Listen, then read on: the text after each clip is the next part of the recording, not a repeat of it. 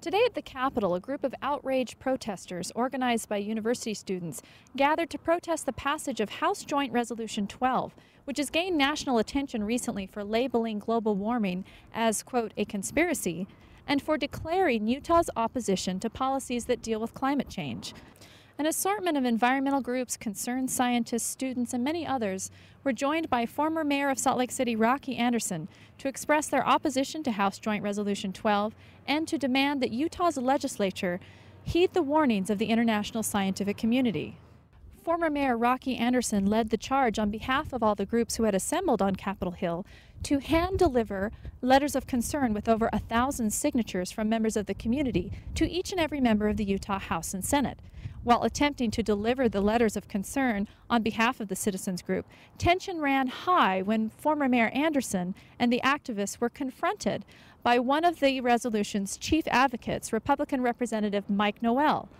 This heated exchange ensued. You got all the young, impressionable kids, huh? I'm not against clean energy, okay?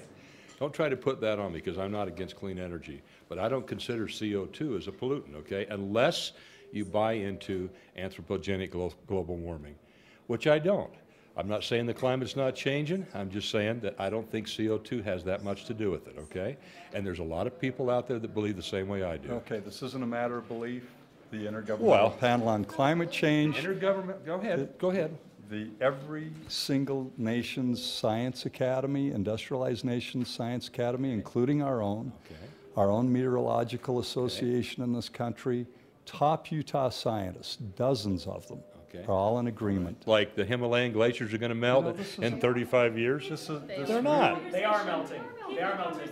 I suggest that you look at What did the IPC report say? I suggest that you look at the World Glacier Monitoring Service. The World Glacier Monitoring Service, which is a very reputable organization. I'm not pointing my finger. Yes, you are. Okay. Here's my position on this. All right. Here's what it is. First, do no harm. Let's don't put our economy in a tailspin. It already is. Let's make sure. Excuse me, sir. I'm talking. I know you want to China. I know you want to be in charge, but I'm talking to Mr. Anderson. Okay? You're in the House lounge here. Let's have some respect. Okay? Anyway, that's what I'd like to do, Rocky, if we could.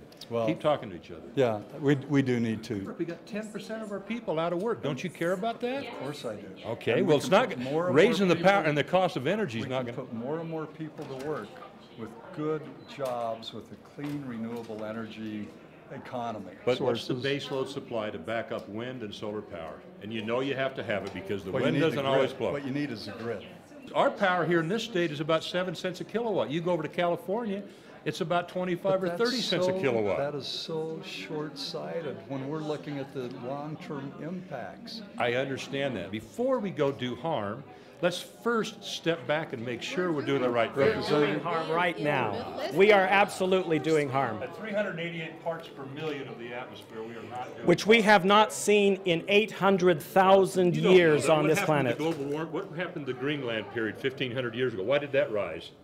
Why did the temperature rise then? It didn't rise like it's rising now. You don't know that. It's never. The data shows that. Between about 180 and 280 parts per million, back 800,000 years. We're talking about a level of CO2 that we have not seen in almost 1 million years.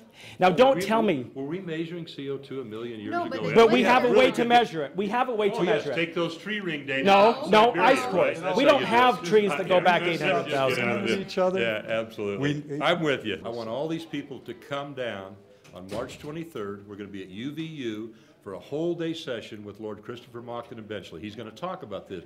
You'll have an opportunity to talk about it. All you scientists can step up to the plate. You can argue with him. Let's have a little debate here. Let's just not have one side. See, he totally castigates people like that. He's a fraud. He doesn't know anything about him. He doesn't know anything about him. He uses whatever credentials he can find that are useful to him at the moment. Well, I'd love to debate you and do it in a friendly, civil way. I don't really want to do a debate, Rocky. I don't really want to do a debate, Rocky. I don't really want to do a debate, Rocky. I understand some of it, but I don't understand it all. I don't have the time to go through all of it, but I do understand a lot of it. We got 20 Utah scientists on this letter right here. You can see 1,000 scientists that don't agree with you.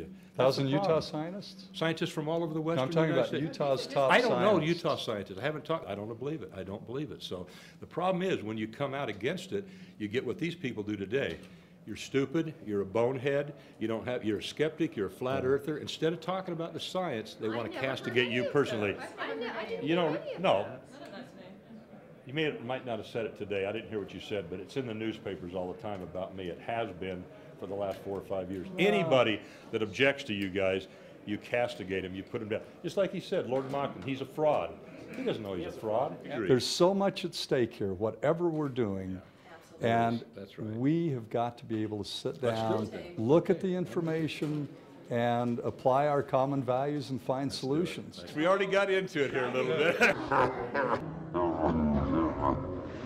The groups were finally able to deliver their letters when House Democratic Representative Phil Reeson signed on as the required sponsor to have their letters of concern delivered and registered.